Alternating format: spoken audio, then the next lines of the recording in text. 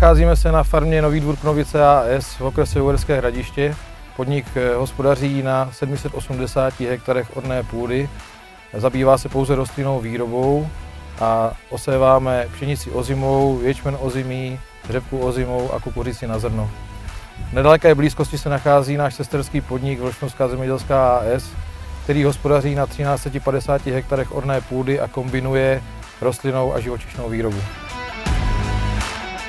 Z důvodu propojení Vlčnova a Nového Dvoru došlo k navýšení hektarů a z toho vznikla potřeba obměnit starý secí stroj za novou výkonnou secí kombinaci.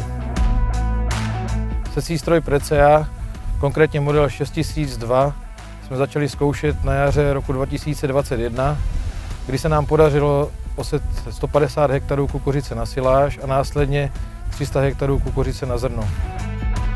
Pozoruhodným rozdílem oproti starému secímu stroji je, že dokážeme i při vysokých rychlostech pohybující se okolo 15 km v hodině dodržet přesnost setí v rozmezí 96 až 99 %.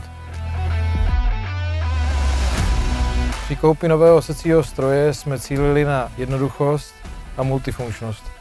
Secí stroj Precea umožňuje jednoduchou variabilitu, při které se přenastavením vozíků a výměny secích kotoučů stává multifunkčním secím strojem.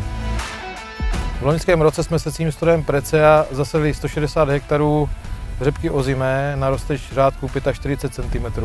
Letos na jaře jsme zaseli 120 hektarů kukuřičné siláže na 45 cm. Momentálně pokračujeme osevem 300 hektarů kukuřice na zrno na rozteč řádku 75. Díky této variabilitě pořízení nového secího stroje Precea nelitujeme.